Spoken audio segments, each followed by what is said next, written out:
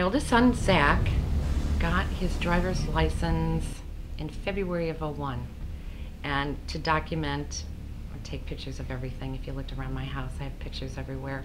I first discovered the picture right after that roll of film had been developed. I was going through the pictures and noticed an anomaly in the one.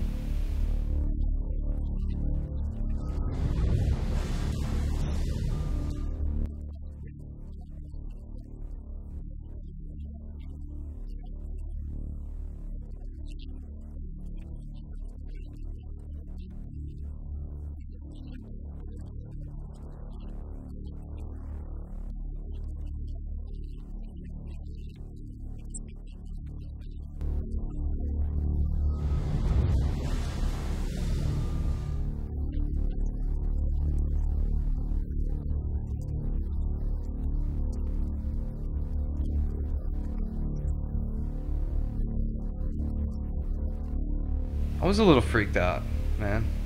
A little bit. It was parked on the back side of our garage, so he had to pull it out of the garage. He got into it and backing it by just started taking pictures. Kind of waved to him as he went down his way to the gas station to get this stuff done. I pulled the truck out here. Back up this way. This was all woods at the time. Now a house sits there. And more or less, right about here is where the car was backing up when that particular photo was taken. And I just came down the driveway and went on down the road. That house is actually in one of the pictures.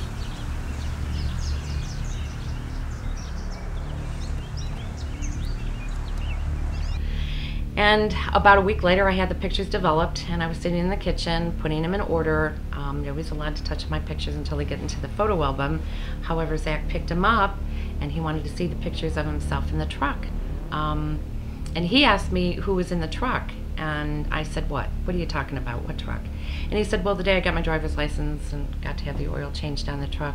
And I said, there wasn't anybody in there. And he said, well, if you look at the picture, there's somebody sitting next to me. And I said, that's impossible. I took the pictures. I saw you back out of the garage and go down the street to the gas station. You were by yourself. There wasn't anybody in it. In most of the pictures I was alone, but in that one, no.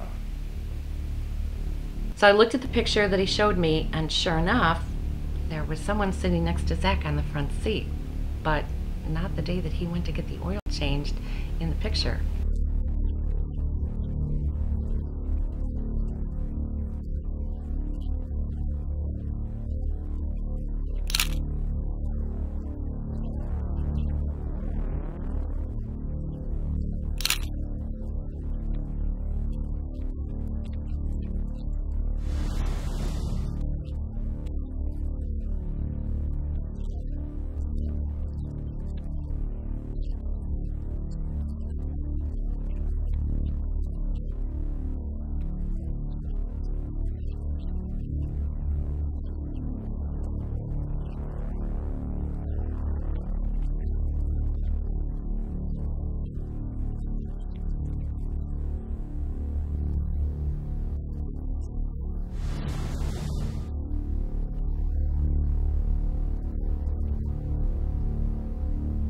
It was a little spooky, not gonna lie to you. I didn't really know what to think of it. It appeared to be an apparition of some sort.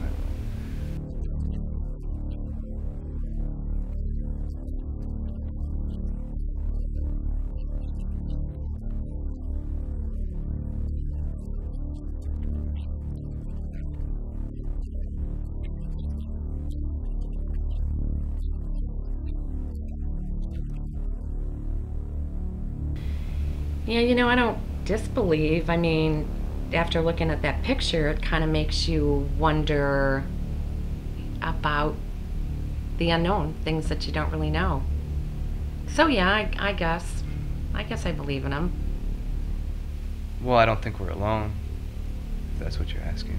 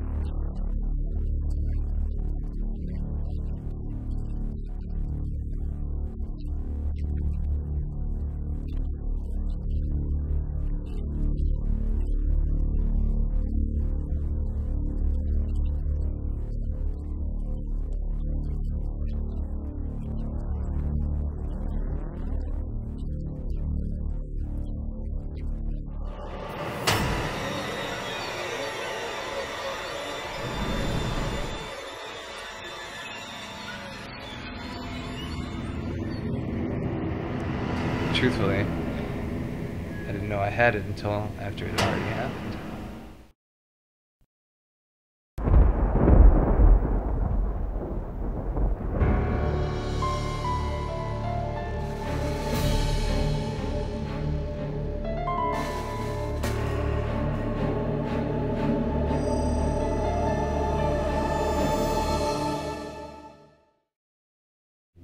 When Zach sat next to me the day that we were going through the pictures,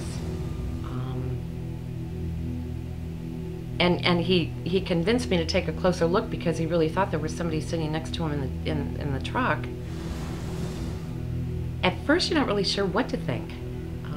You're not really sure if it's meant to harm him, if it's meant to keep him safe. I don't know, kind of an odd kind of thing. Yeah.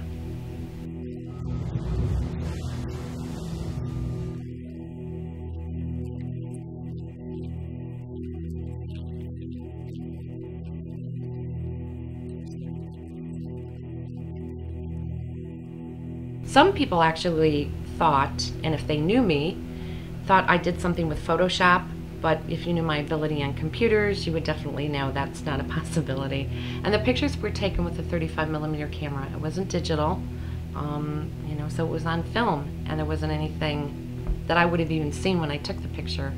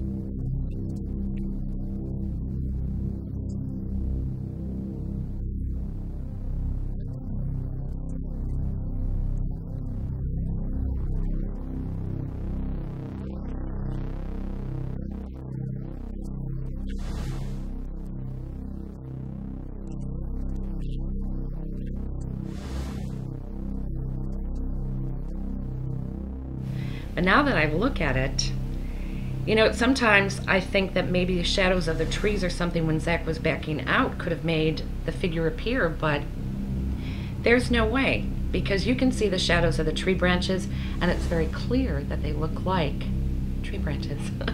And the image that is sitting in the passenger seat there's definitely, it's not like a real person, it's more like a shadowy light figure.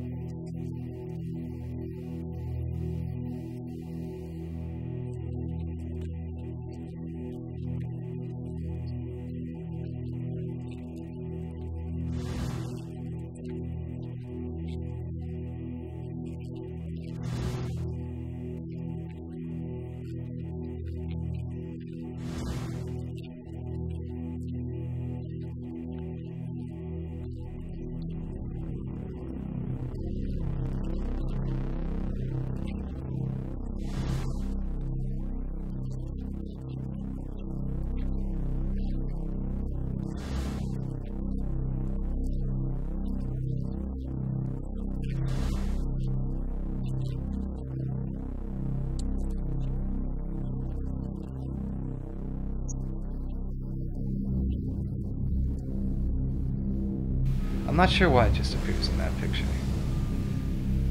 or why it made itself known at all.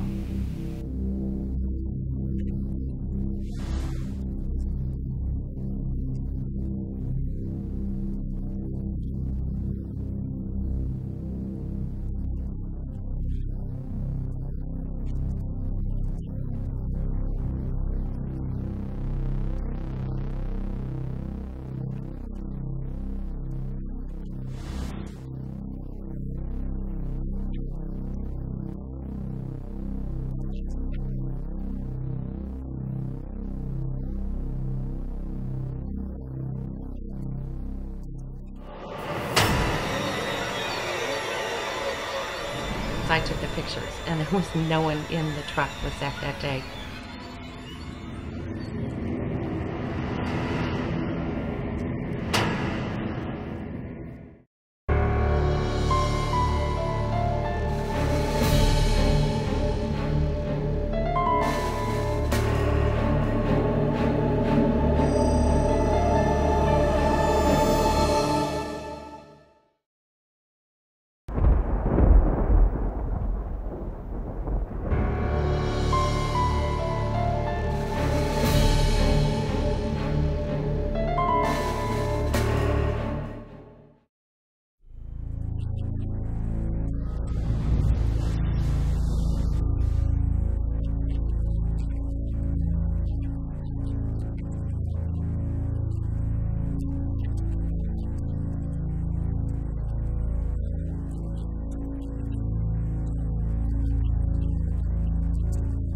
When my husband got this truck, it was used, four-wheel drive. It was perfect, extra vehicle. The front left end of the truck was damaged, and it wasn't severely, but it was damaged so that you know it hit something.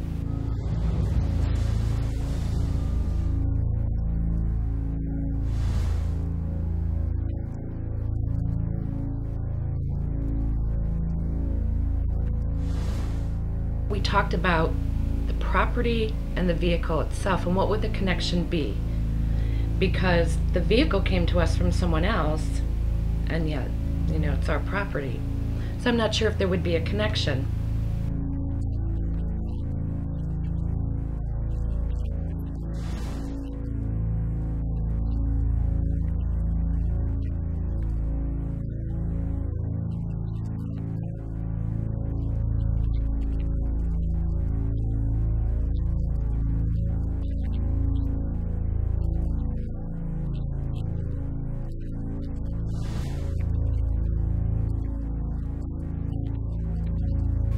One of the former owners of this home, I think he might have passed away in the house. I'm not really sure. We don't really hear creepy noises or anything in the house at night. As far as the yard, I don't know. I don't know much about that history. We never did research it.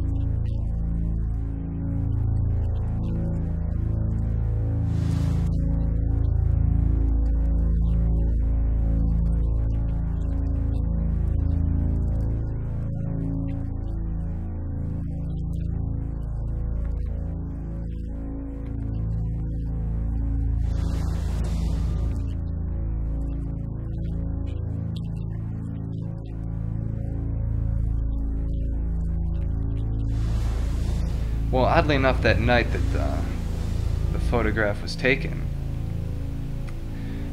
since I had a pickup truck and my friend wanted to move, he wanted to borrow my pickup truck to do that. And on my way back from moving all his stuff from one place to another, I almost got in an accident. And it was the first night I had my license. I narrowly escaped a car crash. I wanted to think that maybe it was a guardian angel to protect Zach, since he had just gotten his driver's license. You know, I have a lot of belief in God and faith, and thought, well, maybe that was just somebody to keep him safe.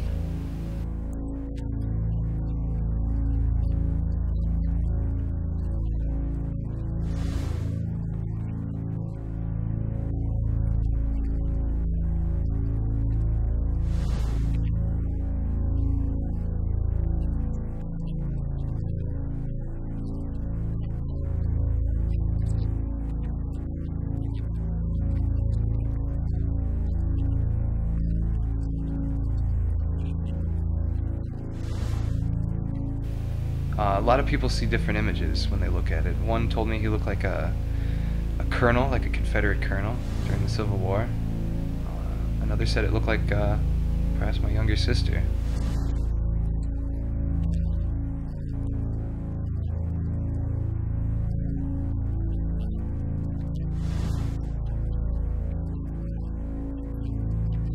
A lot of the people I showed it to also knew my son Nick and my daughter Kara, and when they looked close, they thought that it was either Kara with long hair or Nick with a fur-collared coat.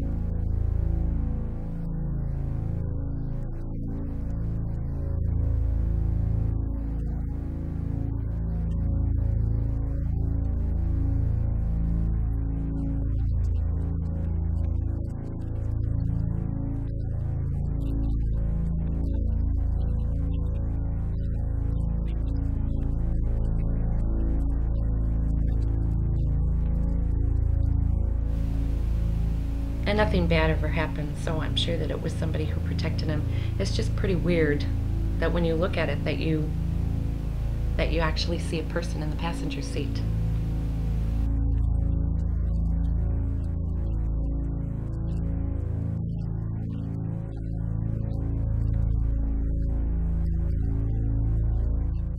I'm not sure what I think it is. If I really think about it, just brings up more questions.